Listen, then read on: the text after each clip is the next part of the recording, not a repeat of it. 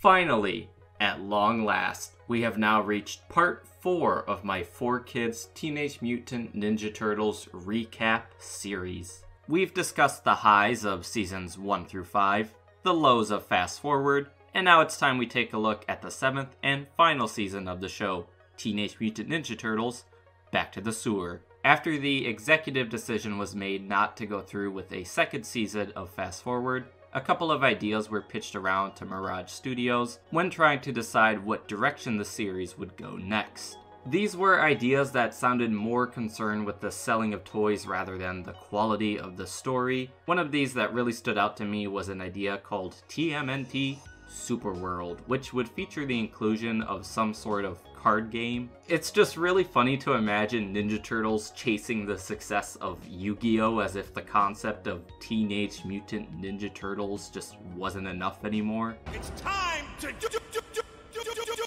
Although I will admit, I would gladly pick up some 4KIDS Ninja Turtles trading cards if those were a thing, so long as the art was nice. There was another idea thrown around that involved the Turtles meeting up with younger versions of themselves and just kinda hanging out or going on adventures with them throughout the season, which honestly sounds like a nightmare. Let's be glad that that never happened. The idea they eventually settled on is what we know as Back to the Sewer, a show that sees the Turtles return to their present time, while occasionally shrinking themselves down and traveling through cyberspace in search of the missing pieces of Master Splinter. That's right, this show took the Tron route, and it's a deeply bizarre yet fascinating thing. But I'm getting ahead of myself. Despite wanting to distance itself from the previous season, the very first episode is, for the most part, a Fast Forward episode, even featuring the final use of the Fast Forward theme song. The episode begins with Cody and Donatello's completion of the teleportal as they prepare to return home. Unfortunately, Viral, who was last seen imprisoned inside of Serling, manages to escape and disrupts the time portal, causing the robot butler to get sucked in with them, and a crazy time travel adventure ensues. Not the first time the Turtles have had one of those in this continuity. This episode also fails to mention Darius Dunn, the main villain of Fast Forward, who is, to our knowledge, still at large and making up new schemes to overtake O'Neill Tech. His name is not mentioned once throughout this season, so you can just forget he ever existed, because our hero sure did. There's a lot going on in the chaotic first episode. It doesn't hold back. Episode 1 would also feature a few glimpses of things to come, such as characters that will be introduced throughout Back to the Sewer, and a potential future plotline involving a war between 3 Shredders. It never happened. It never happened. It's an urban legend that never happened. Probably the very first thing you'll notice is how much the art style has changed between this season and Fast Forward. Back to the Sewer certainly has a toonier, bulkier look to it that a lot of people at the time weren't a fan of. I, however, quite like the way it looks. I don't feel the change was really necessary, but I don't mind it. To my understanding, it was still Dong Wu doing the animation. The most likely reason for this more stylized approach was so they didn't have to spend as much time and money on the animation itself. It really shows in the final product. I still think Back to the Sewer looks quite nice, but it's not nearly as fluent as those early seasons. After doing some Reddit research, if you can call it that, it seems the main reason for the change in design really had mostly to do with the 2007 movie, TMNT. If you're wondering my thoughts on that film, I quite enjoy it. Not amazing, but pretty alright. People tend to argue whether or not it's canon to the 4KIDS show, but in my mind, it's very much its own thing. Now, I've never watched Jay's Reviews Ninja Turtles video, but a while back, an animator by the name of Emilio Lopez commented on his review for the series. He stated that the toy company Playmates was still making toys based on the 2007 movie at the time, and had no desire to create 2 separate Turtles toy lines, so the production crew made the decision to change up the designs to more closely resemble those toys. This is why Back to the Sewer is the only season in which the Turtles have pupils, something which is distracting at first, but you'll get used to it. It does make for some more expressive moments, which I thought was nice. The first episode ends with the turtles returning home along with Serling, who will spend the rest of the series wishing he was somewhere else. I refuse to spend another nanosecond trapped in this dreadful place with those green miscreants. Unfortunately, right before reaching their destination, Splinter gets zapped into 1,000,000 pieces which are scattered throughout cyberspace. Viral then comes in contact with a mysterious data vault, displaying the Shredder's insignia. She touches it, transforming her into the new and improved Shredder, the Cyber Shredder. Don't laugh. The episode then ends on the brand new theme song, officially kicking off the new season. You know the turtles got your back to the sewer. Teenage Mutant Ninja Turtles back to the sewer. Teenage Mutant Ninja Turtles. Oh shit, the theme song. I remember this came at a time when 4Kids was doing these song contests for their shows. A total of 6 potential opening themes were uploaded to their site as part of their Pick Us a Rockin' theme song before Mikey gets his way challenge. I don't recall any of the other songs, but I'm almost positive the theme they went with was the one that I voted for, but I'm sure those other songs were all enjoyable in their own right. The 4 turtles are back from traveling time, but oh no, Master Splinter got left behind in cyberspace with new evildoers. Now they've gotta go back to the sewer. I stand corrected. And I quite like the theme they went with. I don't think there was a single bad theme song throughout the entire 4Kids run. They were all bangers. Anyway, back to the plot. You may be asking yourself, who is this Cyber Shredder? What the shell is his deal? And it's really quite stupid. You're better off not knowing, but I'm going to explain it anyway. So basically, Cyber Shredder is a digital backup of the Utrom Shredder created just in case anything should happen to him. But until the point that Viral came along, he was locked away inside a vault. Was he just gonna sit there until someone coincidentally traveled through cyberspace and awakened him? And why would he ever think to make a cyber version of himself, especially in a world where cloning technology exists? What were the chances the Turtles would one day have to travel inside the internet to rescue Master Splinter anyway? It just raises too many questions. Okay, so the Cyber Shredder stuff is convoluted and weird and stupid, but I do like his design. It's absolutely ridiculous, but I love the color scheme. Or maybe I'm just easily amused. I don't know. I think it's cool. Past the first episode, Back to the Sewer is a show that attempts to balance out what worked with the first 5 seasons, while still introducing new ideas in hopes of keeping things fresh. The season is much more episodic. There is a bit of an overarching story with the cyberspace stuff, but the majority of episodes really stand on their own. The season constantly switches back and forth between more traditional New York City set episodes and the ones that take place almost entirely within the digital world. The second episode, Karate Schooled, really takes things back to basics. The Turtles get the chance to reunite with Casey and April, which is really nice to see. As a kid, it had felt like a much bigger deal, like something I'd been waiting years for, but maybe that's just a testament to how little I cared for Fast Forward. The episode revolves around Casey, who has taken up karate school during the Turtles' year-long absence. But of course, his teacher, Master Khan, is actually using mind control on his students in order to build a new army of foot soldiers for the Shredder. I knew you would return. I have been rebuilding your army, my master. Preparing for this day. Khan is a character we'll be seeing a lot of this season. He's basically Hun, but a much lamer version. He has a neat design, but that's really all there is to him. Episode 3 is the first one in which the Turtles venture into cyberspace as Donatello is able to create a portal device that allows him and his brothers to transport themselves into the internet.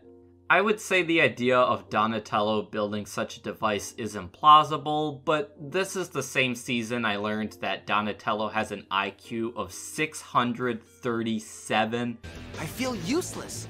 You got an IQ of 637, bro? More than double that of some of the highest IQs ever recorded, so never mind. This is all quite plausible. So much of the science jargon in this season is complete bullshit, though. Like, you can make any sentence sound science-y by adding reverse the polarity to it. So by reversing the polarity of the default stasis application, code should be able to be converted back into matter. You can really tell the writers were just making shit up, but what is writing if not making shit up? Donatello actually has more to do this time than any other season. You can really see the guilt that he feels for Splinter's disappearance, constantly blaming himself for what happened. Even though it's not really his fault, but he keeps telling us it is. This never should have happened in the first place.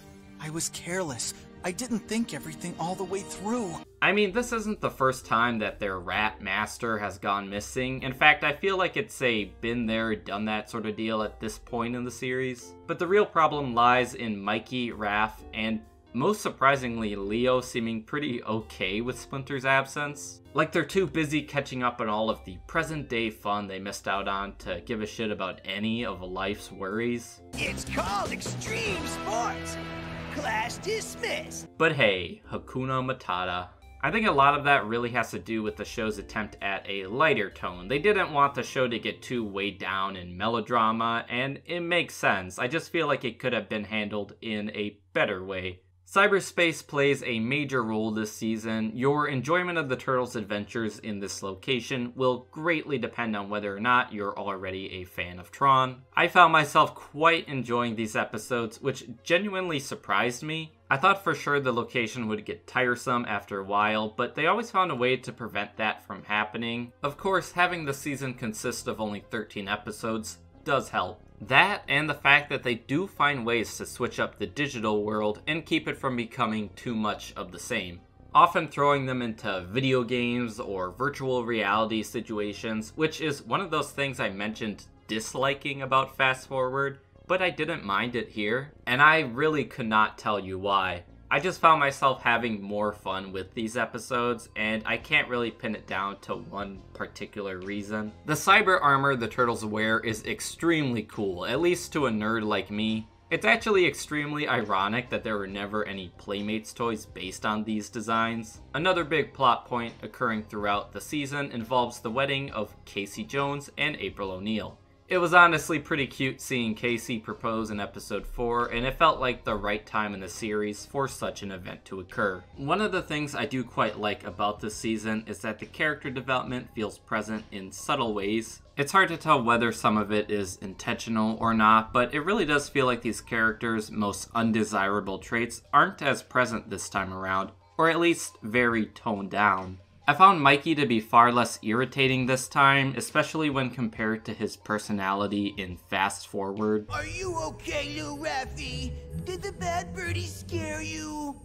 You are so cracked. From what I could tell, a lot of the same writers who worked on Fast Forward worked on this show too, so the change is a surprise, but a welcome one. Raphael is still a hothead, but even he feels more restraint this season. It's almost as if he's learned to control some of that rage. Nothing beats being surrounded by friends and family.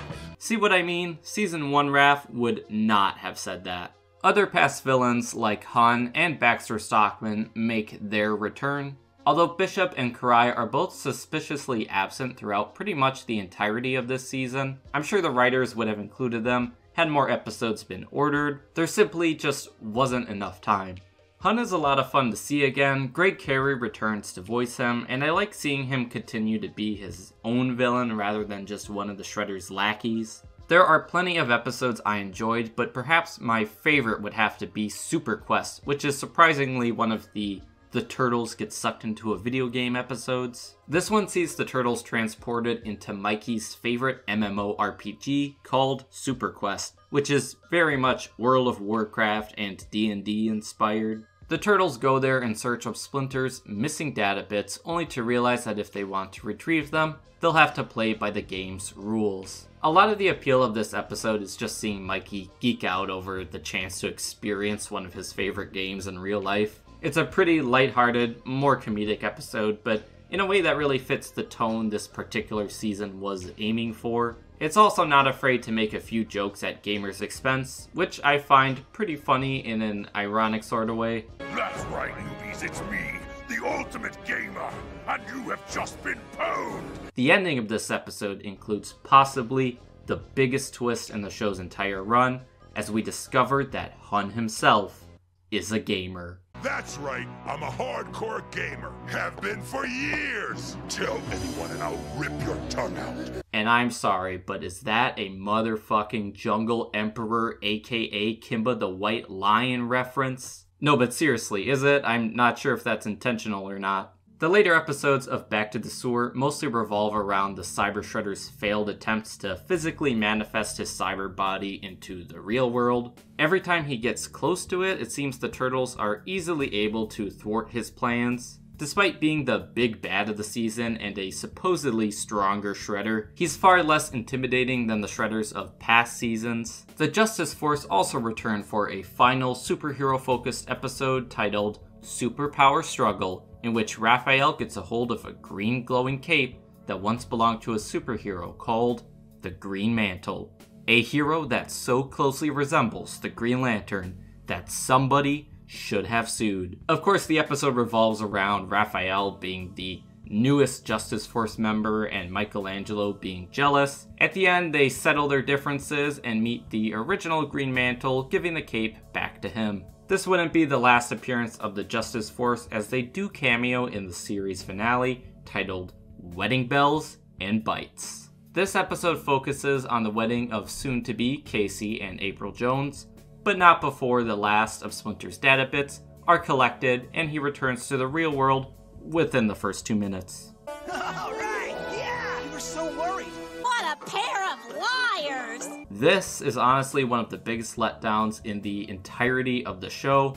All that build up to an extremely unsatisfying payoff that's treated more like a plot inconvenience than anything worthy of note. I feel like such an important event should have at least been saved for the ending of the episode, but I understand they were likely being cut off from more, and at this point had to conclude the Splinter and wedding arc all in one episode. For what it's worth, I don't absolutely hate this episode. It has a ton of problems, but it's kind of a nice attempt at closure for the series. It's a lot of fun seeing characters from previous seasons reunite, and using April and Casey's wedding as the backdrop is a neat idea.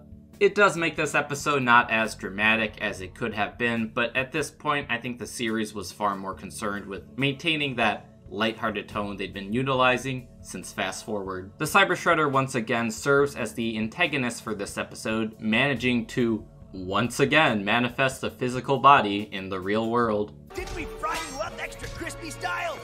My body, perhaps, but the electric current you sought to destroy me with did not damage my digital core. Digital core? Oh, fuck off with this. You guys are just making up terms now. Shredder mentions being able to absorb a massive influx of energy, which explains why he is powerful enough to take on not just the Turtles, but all their friends as well. His reign of terror is short-lived as Donatello, inside of Serling, manages to hit him with a decompiling beam, the same one used to defeat Viral. And thus the day is saved once again.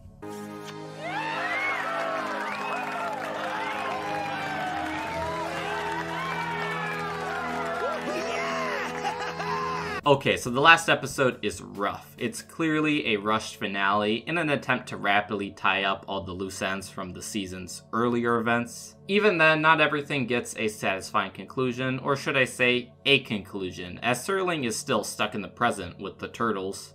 Which is pretty messed up when you consider that Serling is basically Cody's father figure, and now all he has in the future is his uncle Darius, who should really be in prison. Despite the belief that Wedding Bells and Bites is the final episode of the season, there was actually one more piece of Back to the Sewer media that was exclusive to the website. I'm talking about the Mayhem from Mutant Island shorts, which featured 13 chapters that, when put together, measures to about 18 minutes, almost the length of a regular episode. These shorts are much more focused on action spectacle than telling a riveting story, which is ironic because just look at that quality. I'm sure they had to compress it a bunch for their website, and at least it's not lost, but it doesn't look too great. The outfits the Turtles wear actually tie into the sub-sewer outfits made for the TMNT line. which makes a lot of sense. You can really feel the buy our toys energy radiating off of these shorts. These babies sure be packing a parachute. No! In conclusion, Back to the Sewer is a season that gets a lot of hate. Even at its time of release, views were at an all-time low for the show, and the critical reception most certainly wasn't in its favor. It's easy for me to see why people weren't fond of this season for many obvious reasons, but if I'm gonna be perfectly honest, I quite enjoyed it. Is it as strong as the first 5 seasons? No, but is it better than Fast Forward?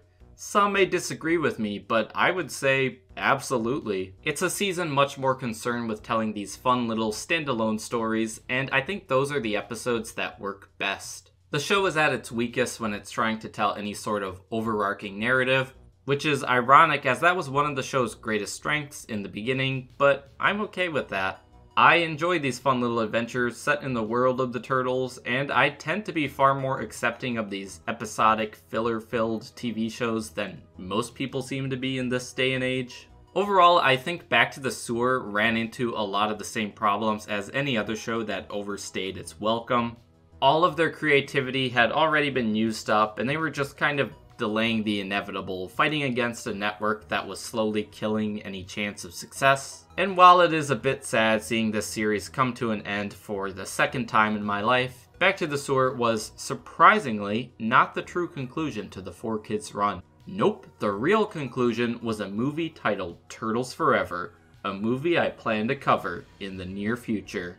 Next Saturday morning, Turtle Power! It's a special world premiere exclusive. And I got the pizzas. We're good to go.